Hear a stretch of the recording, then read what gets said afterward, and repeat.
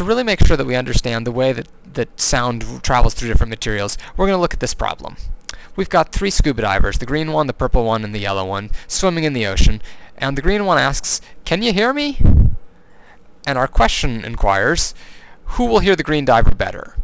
Will it be the purple diver up high, or the yellow diver down here?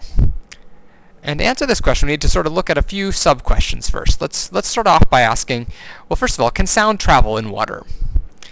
And to answer that, we should look at the definition of sound. And sound requires a couple things. It requires a source and a material to move through. That's a source of vibrations that starts things moving in the beginning, and then material for those vibrations to travel through. And remember that the way that sound travels is by having molecules hit the molecules next to them, hitting the molecules next to those, hitting the molecules next to those until they pass down the energy without any of the molecules having to move terribly far. All they have to do is get far enough that they can hit their neighbor. So let's take a look at our case again here. Here is the scuba diver. Here are the scuba divers, and this one asks, "Can you hear me?" Well, that person's vocal cords are vibrating, causing the air in there to vibrate, and that sound energy should spread out from that person's mouth when they talk, even if they're underwater. The next question is, do we have a material for those vibrations to move through?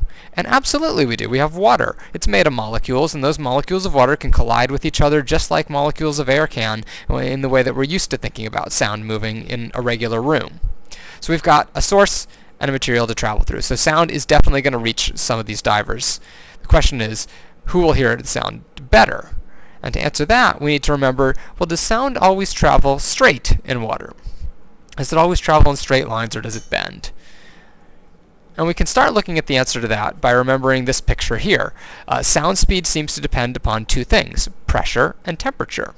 And those vary as you go down underwater. Now the good news is that we aren't going to concern ourselves too much with this whole picture because our scuba divers are swimming in relatively shallow water. These numbers here represent 1 kilometer deep.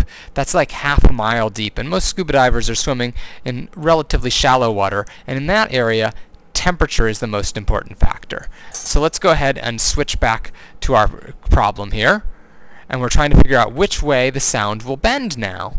And to do that, we need to answer some questions about the sound speeds in this particular picture.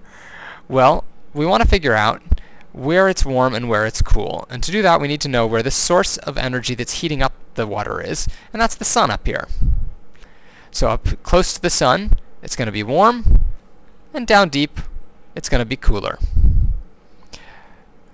Now that we've got that idea in our head, we need to remember, how does that relate to sound speeds? Well, warmer molecules are going to be vibrating faster, so they're going to be able to bump into their neighbors faster, so sound is going to be able to travel faster.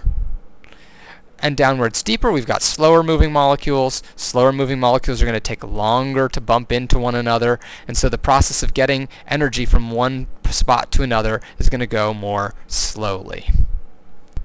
So now we're all set to really answer the question about sound waves bending.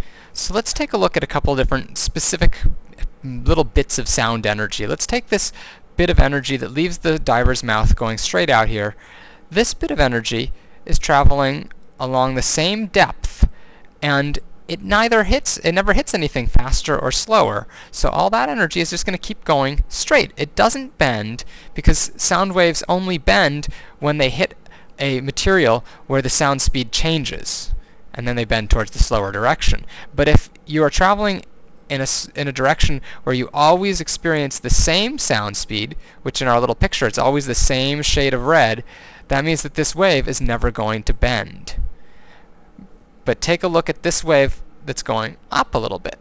As it goes up, it's getting to faster and faster sound speeds, and that's going to cause the sound waves to bend towards the slow direction. So what's going to happen to it is slow, in this case, is down at the bottom of the picture. So we're going to have our waves bending towards the slow direction, and it's going to look like this. Compare that with the sound energy that starts off going down. It's going down, and as it does, it's encountering water that has a slower and slower sound speed. And as it does that, it bends towards the bottom again, towards the slower moving sound speed. And when it does that, it bends actually towards our diver. So if we're looking at this, now we've got the energy bending towards our yellow diver and bending kind of away from our purple diver, who's up above here. So the answer to our question of who will hear the green diver better, it's the yellow diver, because the sound energy is going to bend towards the cold water down deep where he or she is currently swimming. So I hope that helps clear things up a little bit about the bending of sound waves. Be sure to take a look more at the reading in the Muller chapter to try and figure out how all this relates to temperature inversions and things like that in the atmosphere. Thanks for listening.